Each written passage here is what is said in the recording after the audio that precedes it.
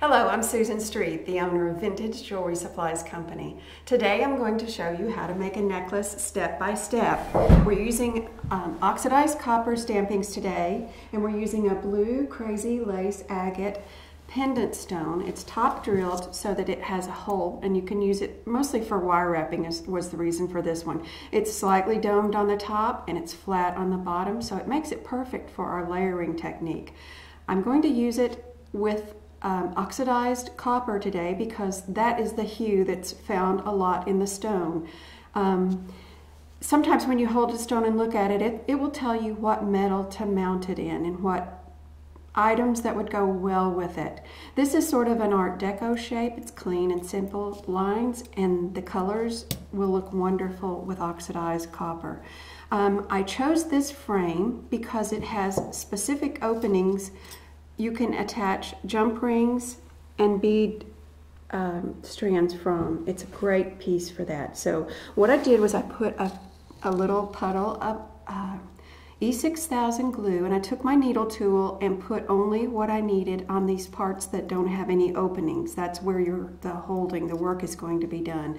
So you put the glue on and immediately put your pendant in the correct place. Now what you will need to do is let this dry for 24 hours before you can move it or use it, so that it has plenty of time for the glue to set up. Whenever you're using filigree, if you go back, let's say it's something that's going to be showing and you've gotten glue that's coming through here and made a little bubble, you can take this needle tool and just pry it off after about an hour, and just be careful not to disturb your original set. Once you set it, just leave it and let it dry and hold. The E6000 glue does a wonderful job, but you have to understand how its properties work and what will make it hold to its maximum capacity. It should be clear and stringy and come straight from a fresh tube. Always put the top right back on it when you get through using it. And always use it in a well-ventilated room. Any kind of chemicals, glues, paints, anything you use, make sure you're in a well-ventilated room.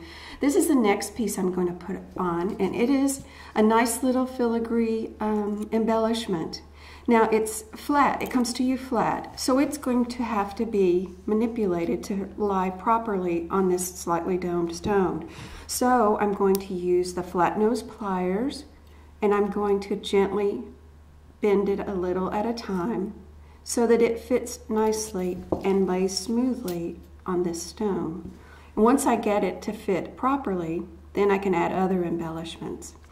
For this particular necklace, I added this little beetle.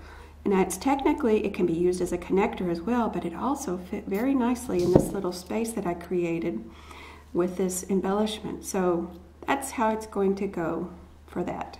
I'll put this aside and explain further the next step. This is a connector.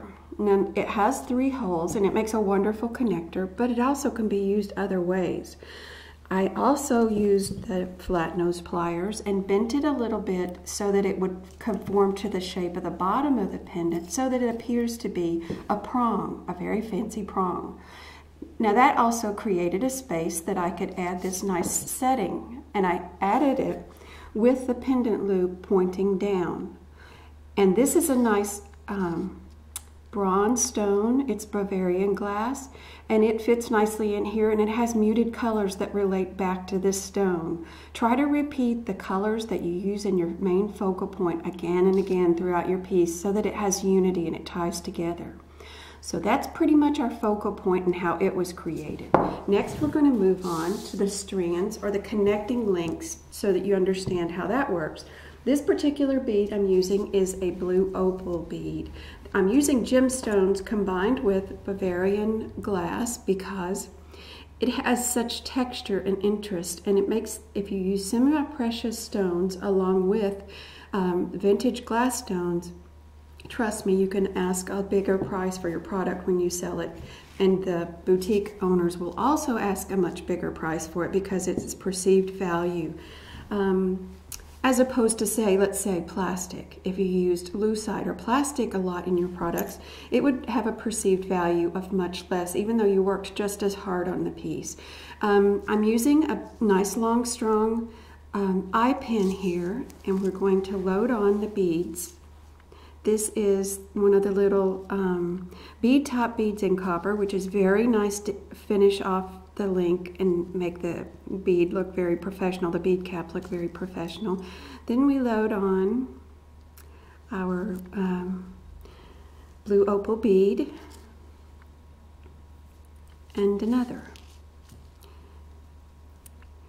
And you notice I left space in between. The Gothic bead caps hold but don't necessarily fit right next to it, to the bead.